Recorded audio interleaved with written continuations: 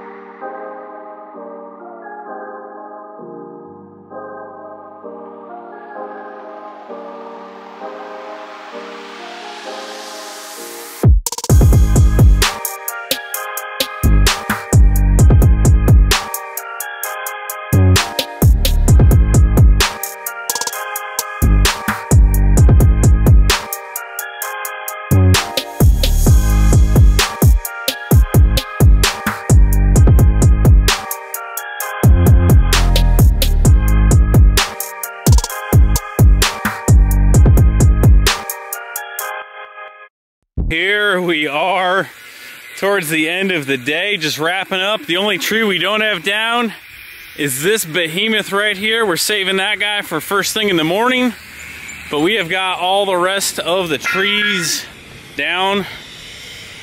Pop's over there making we're making Frank the forklift's one attachment to move some stuff around for tomorrow, because tomorrow we're getting the chipper. The goal for today was really just to drop everything, get everything down on the ground, and then tomorrow with the chipper, chip all of this stuff up. But as you can see, it opened this area up quite a bit. We are going to go back with something a little bit more low profile, so that's still a little bit hidden, but still has a good view from the window. So this area looks a little bare right now, but bear with us. We'll fill that back in. But we're gonna go ahead and chop these down a little bit right here, because everything just is overgrown. So got those trees down, this tree down. We did manage to take out a bush in the meantime over here, and then this tree over here, which was in the way of the porch. But man, it's a long day getting everything down. Tomorrow we'll get everything cleaned up, and like I said, we're gonna make Frank the forklift's attachment, because I got Sawyer's dump trailer over there. So we're gonna try and chip everything into Sawyer's dump trailer, but instead of trying to hook up a truck or two and go back and forth, we're just gonna use the forklift to kind of move everything around and just bring the chipper around to all of the areas. That way it's a little bit easier. We don't have to drag anything anywhere. So that's the goal. You'll see it, because I think we're gonna do that in tomorrow and stay in the same video. I'm not gonna break this stuff up, but yeah, we'll show you guys exactly what we're gonna do for the forklift attachment. That way we can move all of the trailers around all the time. I'm gonna integrate, instead of just using a ball, we're gonna use an actual receiver tube, because just in case something is a pinhole, a 2 5/16 ball, this will help us actually just move anything around all the time, no matter what it is. So I think that's where we're at. I don't know about you. You guys probably have the same way, but my dad is a machine. My dad is a machine. Good luck trying to keep up with him. I am beat. He's like, all right, you starting a forklift attachment? I'm like, I guess so.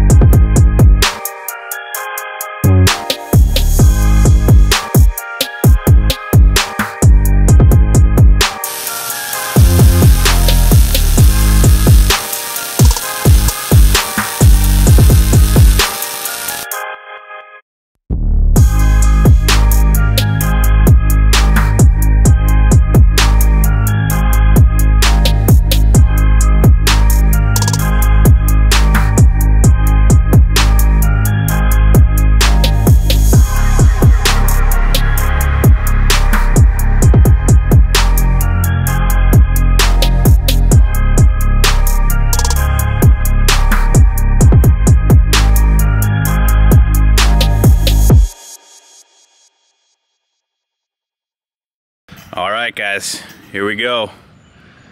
Biggest tree on the property coming down. Right meow.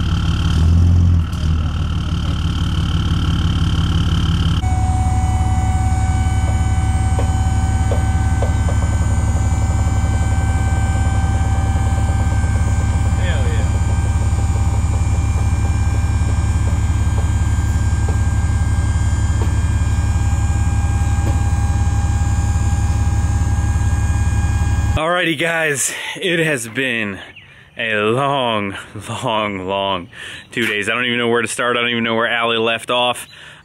We just got back from jumping in the pool because we have been hustling for the last 2 days, all day. 7 or 9. We got the forklift attachment done last night.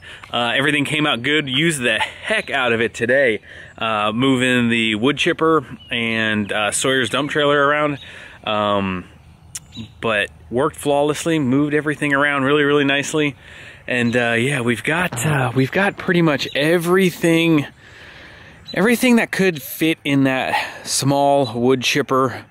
We have got everything in there. So dropped this big tree this morning. This was huge. I mean, huge. Like you don't realize how much work taking down this big tree even was, man. It about killed my dad, to be honest. About killed my dad. He cramping up. But man, I'm about shot. Man, my voice is like completely gone, but it's definitely going to transform the look. So again, got that down, got that chipped, got that other one in the back, and then these are completely down. All of this stuff pretty much won't fit in the chipper, so we're gonna just make that into like log size and probably post it on some marketplace and see if somebody wants some wood. Otherwise we'll go put it in the dump and pay to get rid of it. But I'm walking out here to the road to kind of give you a little bit more of a perspective, is that the right word? I think so, of the house. So now you can see super clear Again, I think the only questionable area is the trees that we took out right here, and the fact that this is kind of doesn't have any windows over here. We're gonna put something back, and again, we're gonna trim these down a little bit more, just to kind of like window height. But that is about it. Let me go show you guys the forklift attachment. I think it turned out pretty sweet. Not gonna lie, pretty sweet. But doing all of this work, granted, while it just ate some serious time, and we still got all of that to do and clean up. You know, I did get a quote for all of this work.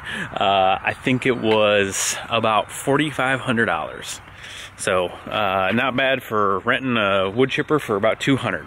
And yeah, so a lot of hard work, but we still have to do our second 75 hard workout too. But here it is. Here is this baby. Looks good. We got some tighteners on the bottom there.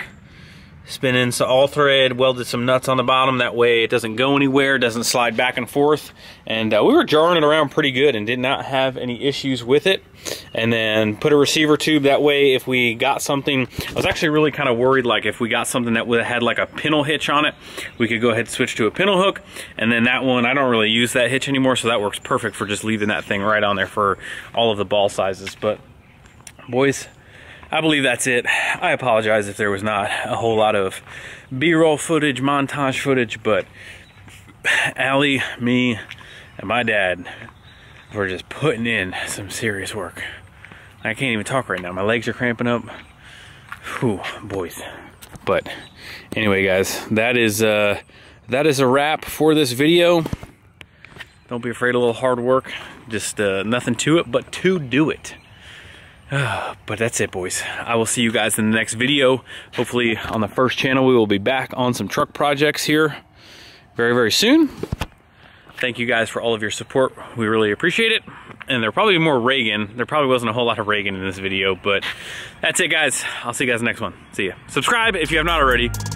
Hit the like button. Just hit the, you gotta do it. Hit the like button. I'll see you guys.